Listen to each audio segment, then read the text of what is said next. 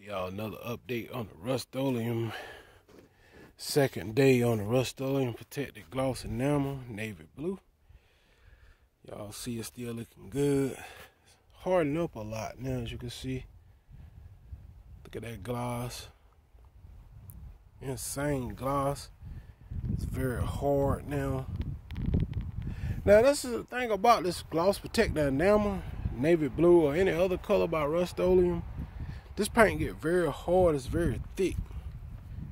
It's a thick paint, and y'all can see what it look like from a distance. It's hardened up a lot now. It's been about 2 days now. Y'all can see the final results. Basically, that's hard as it's gonna get. Y'all see what it look like. It's like a 2 days update. Paint gets very hard. It's almost like a real car paint.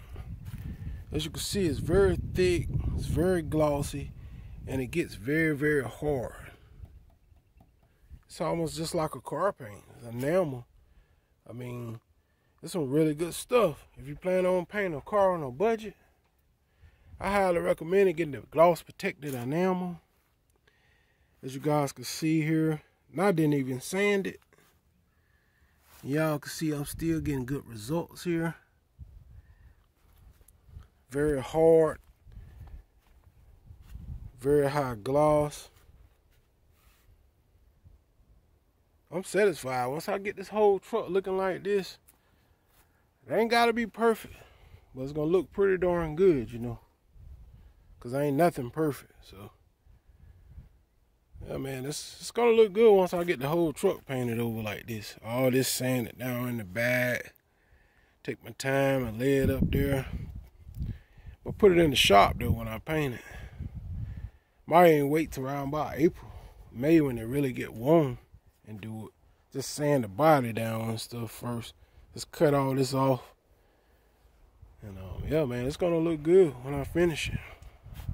That blue is outstanding. It's really gonna stand out with a lot of gloss, and it's gonna make this truck stand out with those black rims and stuff.